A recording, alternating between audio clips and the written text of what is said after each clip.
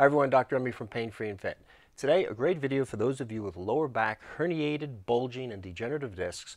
We're going to be talking about how to construct a basic low back reflexive stability exercise program where you can learn how to protect your lower back not only when you're actually thinking about it, like in the gym before you set yourself, but also during tasks where perhaps you may not be thinking about it. Hope you enjoy.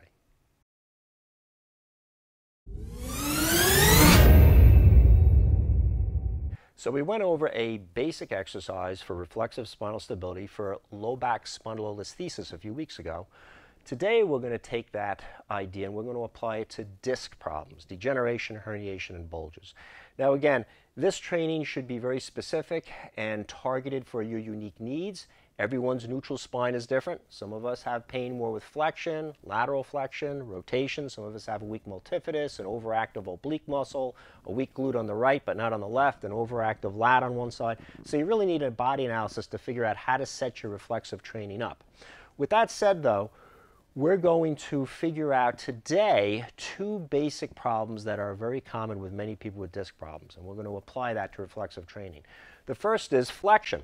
Many people with disc problems have problems when their torso bends forward. So they start doing exercises which extend the spine to try to build the muscles up to prevent flexion. And that's great when you're consciously thinking of it, but many times disc injury happens not when we're in the gym and setting our posture up and our core stability that's unique for us when we're exercising, but it's when we're bending over to brush our teeth. It's when we're reaching at the sink at home. It's when we're at the gym where we're reaching for a 5-pound plate and we're not thinking about it because it seems so trivial to just bend down, and we bend a little too far or in the wrong torquing direction or too much lateral tilt, and we pinch the disc, causing that fluid to move over, or we pinch the facet joint and aggravates pain.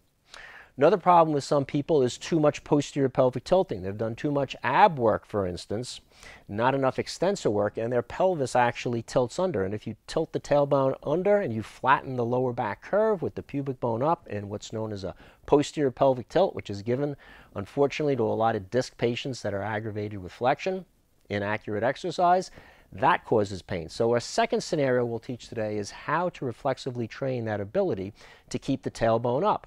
Now there are exercises like reverse hypers and a whole bunch that we've shown on the channel, including hip extensions, that train the pelvis to move up and train the extensors to prevent that motion. And those are great exercises, again, while you're consciously thinking, but what happens many times is you're not consciously thinking. So this exercise, reflexive stability training, develops our central nervous system's ability to train our muscles, our core muscles that prevent our improper patterns or improper motions of pain, to correctly get those core muscles engaged even when we're not thinking about it. So here's how we're going to do it.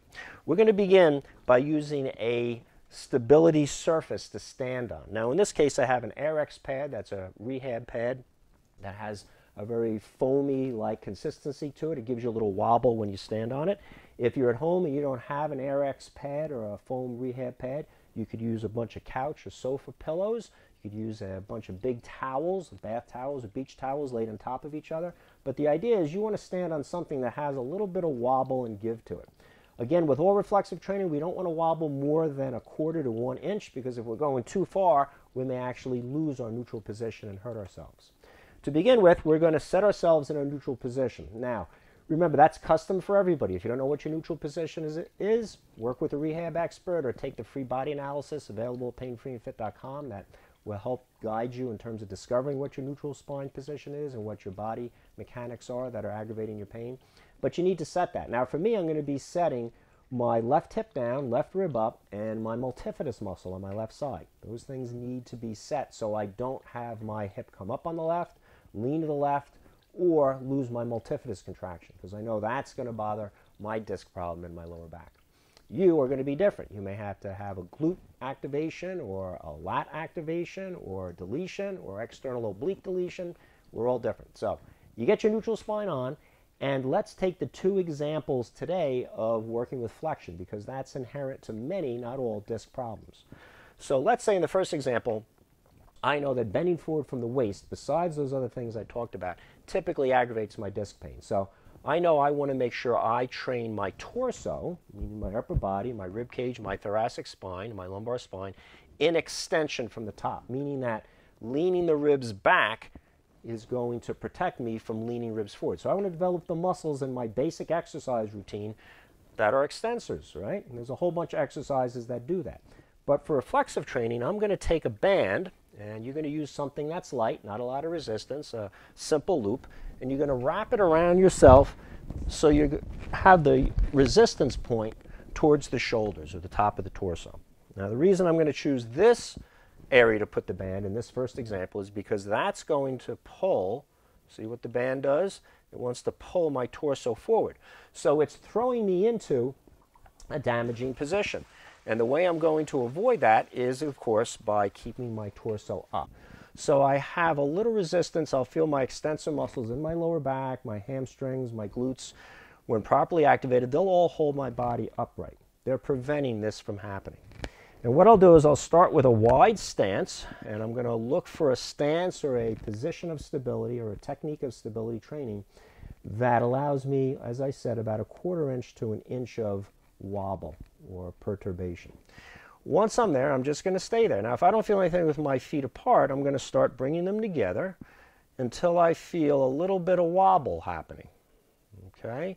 And as I'm consciously thinking of keeping the spine straight in extension and avoiding flexion, my nervous system is feeding those muscles that information, and there's reflexes happening as the band starts to pull me a little bit, and as I consciously think, that are developing to hold me erect and avoid flexion. I can advance this training when this gets easy by putting my feet totally together, by raising one foot up, or even closing my eyes. Any of those techniques can be used to increase the wobble, and as you get better and better, you can use those techniques to increase the wobble.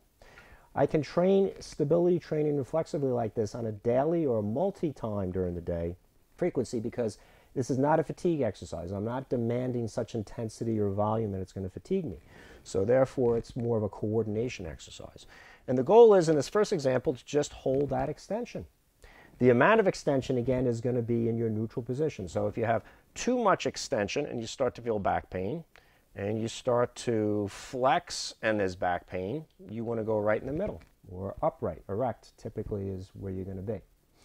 If, on the other hand, we want to train the lower body, meaning the pelvic tilt, to avoid too much flexion, we can put the band lower down. Now here, the band is underneath my buttocks. What that's doing is it's trying to pull my pelvis into a posterior pelvic tilt. It wants to pull my tailbone under and pubic bone up and decrease the arch of my back, flexing my lower back from the bottom. So here I'm thinking about not only all my RPI and neutral spine positions that I've set up that are unique to me, but in addition, I'm tilting the tailbone up with tension to resist the band from pulling me under. How much exactly? Well, if too much tail under starts to bother my back, I stop at that point and I go tail up. I feel a little discomfort in my back. I'm going to put it right between the two. That's the mid or neutral range of motion in that unique plane of stability. And I'm going to hold that. And again, I can use the same technique. I can bring my feet closer together till I feel a little wobble. I could stand on one leg to feel a little wobble.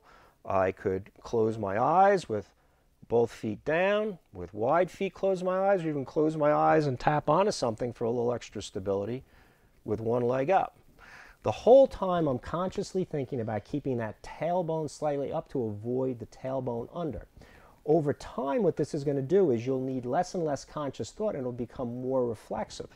The nice part about this is that once you get done with your reflexive training, and you could do that for several minutes at a time, or in as little as 15 to 30 second reps, is once you get off that stability, you're going to find that your body is still a little bit geared up reflexively with tension of keeping that tailbone up, if I was just doing that last example, or my torso up in the first example. And when I start to move from here to bend, to lift, I'm going to notice it's a lot easier to hold that position.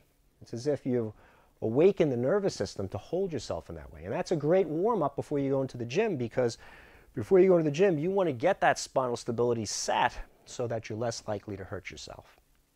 If you've enjoyed this video on degenerative, herniated, and bulging discs self-rehab exercise, feel free to subscribe to the channel. We've got a lot of great videos out there to help you.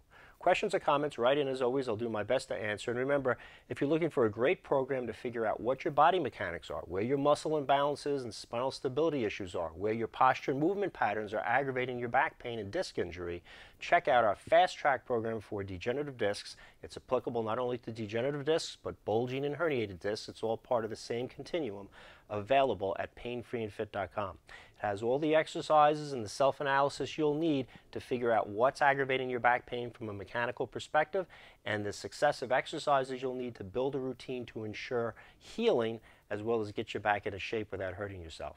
And as always, I'm available for online consultations through Zoom if you are having difficulty with your analysis of your body or with implementing the exercises. I hope this video on stability training, the basics of it from a reflexive standpoint, helps you with your chronic low back disc pain.